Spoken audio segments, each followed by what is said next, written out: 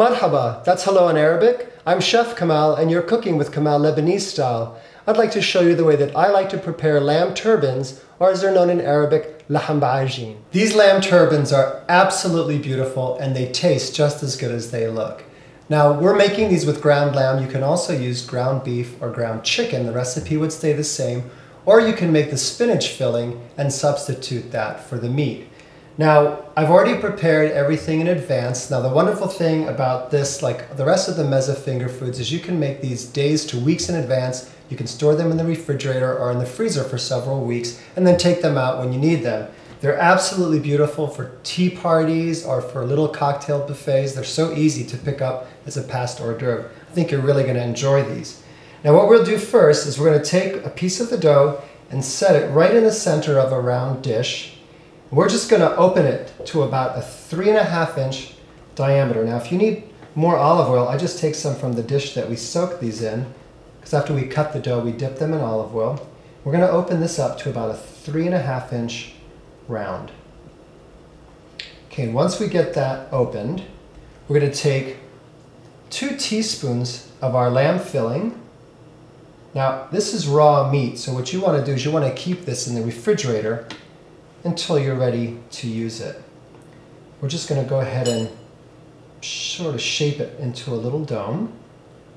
And then what we're going to do is take 2 sides and lift it up and over the filling to make a dome. There, it's like a little hood over this dome filling. And we're going to pat down each side. Then I'm going to turn the plate a bit. We'll just turn the dish, and we're going to lift one edge at a time and bring it over, and that's how we sort of get this little wrapped appearance around it. And I'm going to go ahead and do that again. We're going to do that 3 times. So that was 1, that's 2, that's 3. And on the last one here, we're going to take this one and we want to wrap it up and tuck it underneath so that it won't unravel when it bakes. And there we have a lamb turban. And we're going to transfer this to our baking sheet. I'm going to go ahead and do this again. So again, we just take a piece of the dough. You can use both hands or just one set of fingers or 2, whichever you find easier. I'm just going to go ahead and open it to a 3.5 inch round. Really get it open to about 3.5 inches round, because that's going to help you when you get to the folding. You need the extra dough around the border there. We're going to put 2 teaspoons of the filling. And again, you could do, this could be the chicken filling, this could be ground beef, or you could even make the spinach filling and make them vegetarian. We'll shape it into a dome. And then we're going to lift 2 sides up and over, forming a little hood over the filling. We're going to press down on either side, securing the filling in the center there. And we're going to lift and bring it over and just press down.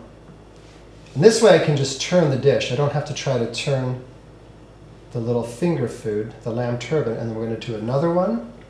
That's 2, 3, and then this last one, you want to lift it and tuck it underneath so that while it bakes, it doesn't unravel. And then go ahead and shape it back into a little turban, and there you have your lamb turban.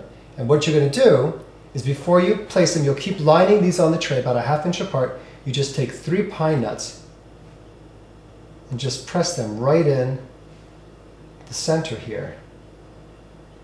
And you just go ahead and bake those. You've got lamb turbans. They're beautiful.